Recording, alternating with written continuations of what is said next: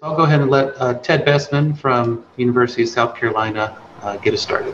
Our work at University of South Carolina has been focused largely on the thermodynamic database, developing values and populating it and making it available to folks. We have Jake McMurray, MSR campaign chemistry lead and the NEAMS deputy lead for structural materials and chemistry. And he's going to talk to us about molten salt chemistry properties, database development, and modeling. And if you will, Jake, you can tell us a couple words about yourself. So I'm in the Material Science and Technology Division here at Oak Ridge, and Professor Bestman was my PhD advisor. During that time, we worked on thermodynamic modeling. We did experimental thermodynamics focused on oxides, uranium-bearing oxides.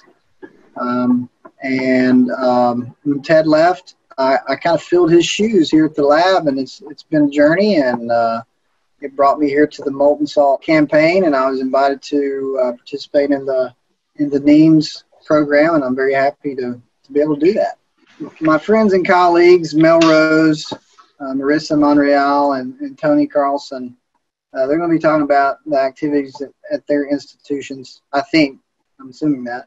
And I want to do the same thing. I want to talk about what we're doing here at Oak Ridge, but I also thought it'd be a good idea to kind of give a broader view as well of the molten salt reactor activities and the two things we just talked about, the molten salt reactor campaign and the NEAMS program, because the two are really working hand in hand for generation of properties for molten salts, database development, as Ted pointed out, thermodynamic database, thermophysical property database, thermodynamic modeling, and multi-physics, multi-scale modeling.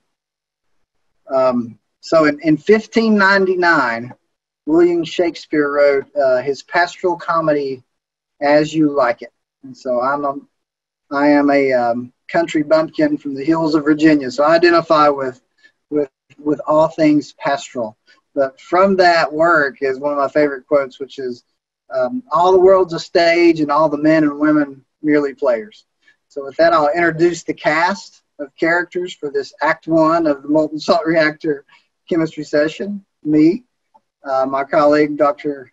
Diane Esel at Oak Ridge. We're both from Oak Ridge. My good friend David Anderson, Los Alamos National Lab. Chao Jiang at Idaho, and our wonderful moderator, Professor Ted Bestman. And so within the molten salt reactor campaign, we're making property measurements. So we're looking at phase equilibria, vapor pressures, specific heat, thermal conductivity, viscosity, and density. We're also looking at developing physical models that describe some of the phenomena that you see in the box. So nucleation of bubbles and particulates, the size distribution, how they grow, deposition, leaching, erosion, and vaporization, and all those things have thermodynamic driving forces, and that's why we're developing thermodynamic models and a database of thermodynamics. So within NEAMS, we take those models and include other physics like fission, transmutation, thermal hydraulics for developing multi-physics, multi-scale tools for advanced modeling and simulation of mass accountancy of important radionuclides. We're also doing computation, thermophysical properties, and you can see how the two programs need to work hand in hand. Computational properties need to be validated experimentally if there's nothing out there in the literature, for example. And then the molten salt thermal properties database development, and I'll talk more about that as we move along. So in FY20, NEAMS, the NEAMS efforts focused in this area focused on the Yellowjack corrosion suite of multi-scale modeling tools ranging from atomistic computation of properties, the mesoscale, where we're developing phase field code that describes the diffusion kinetics, microstructural evolution, and reaction rates for materials in contact with salt. Those need inputs from thermodynamics. So we're developing the thermodynamic database, a Gibbs energy minimizer, which is important to interpret that information. And those two things provide inputs to the engineering scale for finite element mass transport and reaction rate modeling. And this year we worked on chromium dissolution and deposition in a molten salt loop. Next year we want to expand that to include more physics and start to couple this with things like thermohydraulics, for example, SAM code. All right, so we have identified systems to study, and you can see those on the left. Those are based on industry input. Had a lot of conversation with our friends in industry.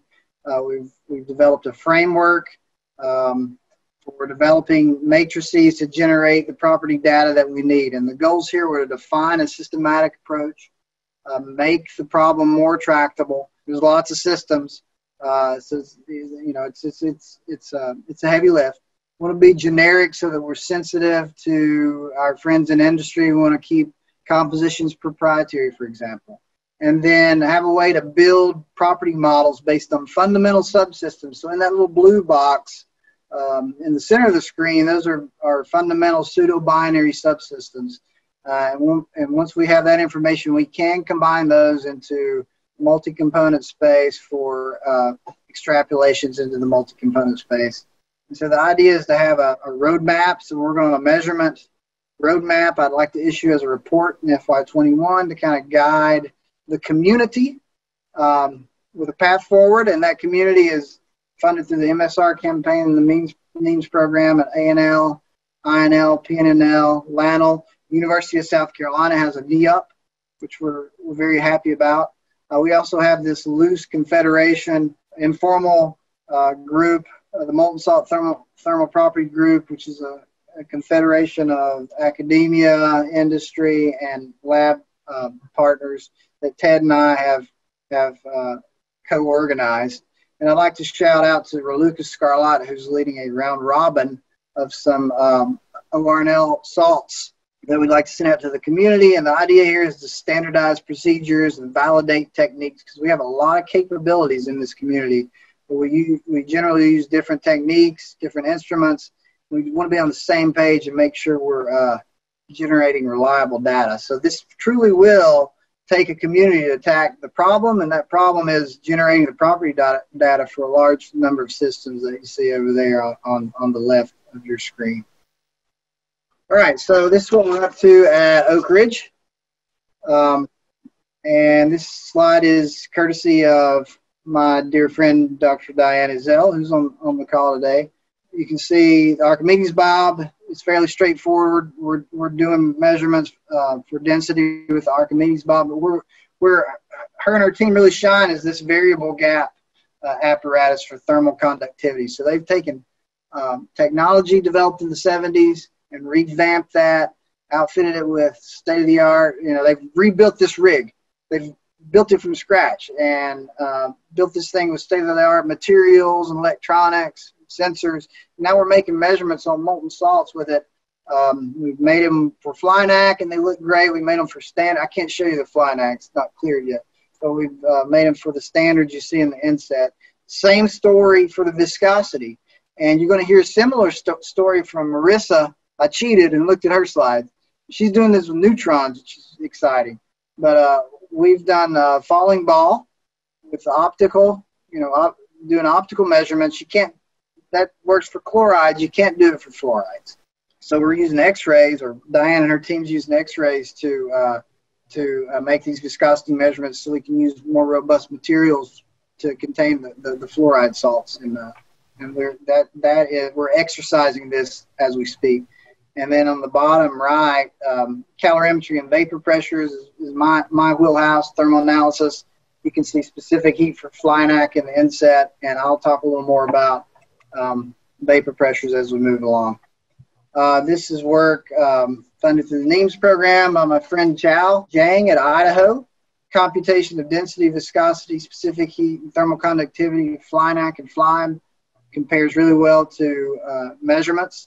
This slide's from David Anderson, and David is going to give us a more detailed talk about the computational properties tomorrow.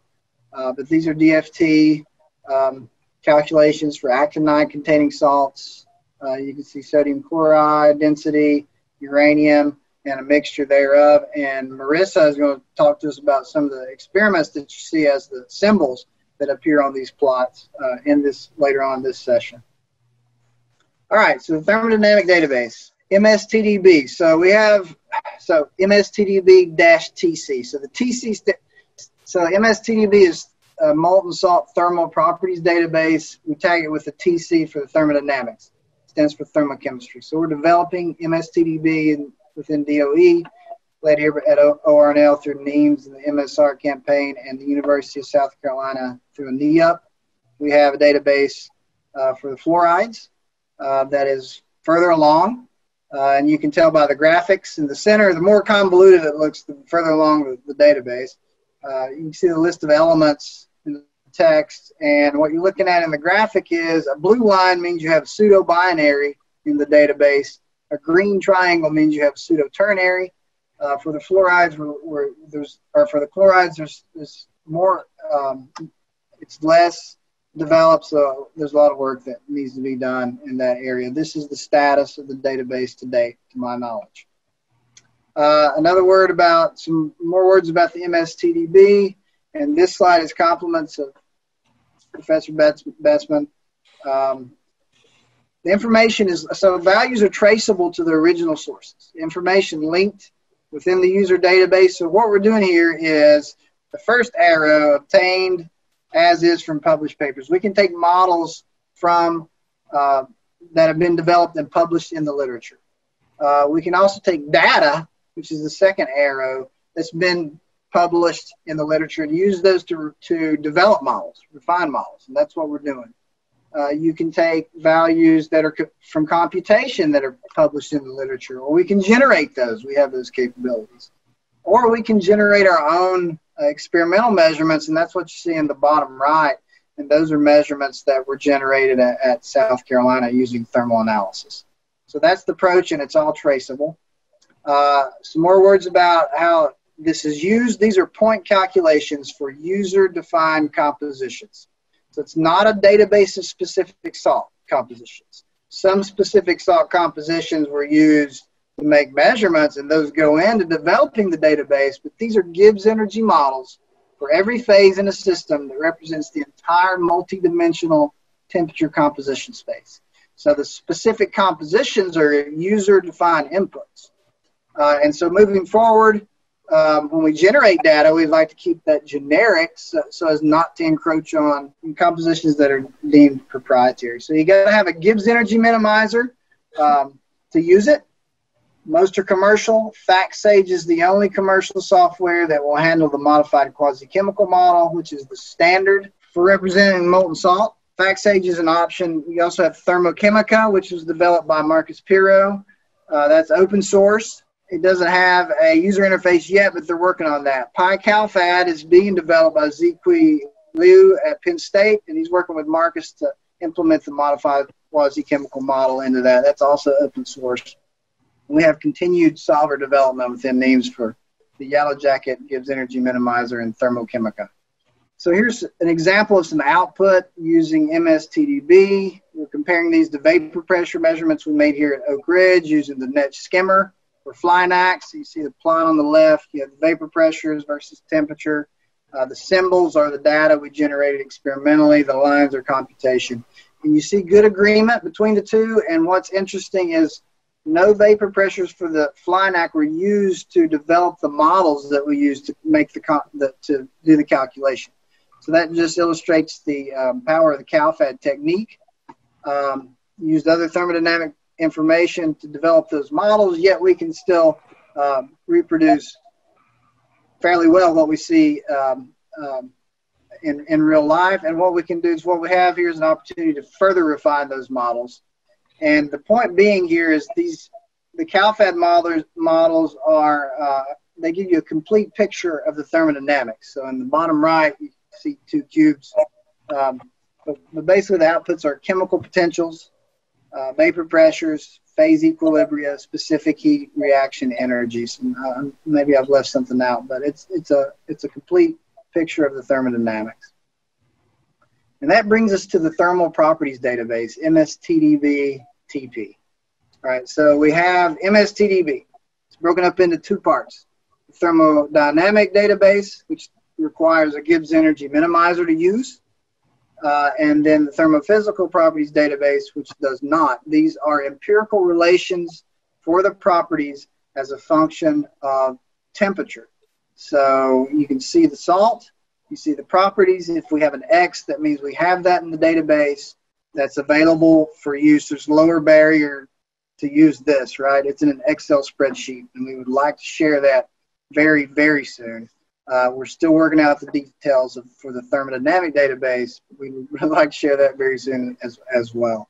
So work continues. This is what we have so far. My postdoc, Jean Aja, is working on cleaning this up and validating it against the literature data that we have so that we can get this out the door. But there's more out there. We've found more, and we want to continue to grow this and include the systems that I showed in slide 4 and move this into multi-component space, which can be further refined around compositions that are interesting to whomever, industry or in the research community. So with that, I'm probably running close to the end of my time. I thought we'll go back full circle. We'll go back to this. This is what we're doing.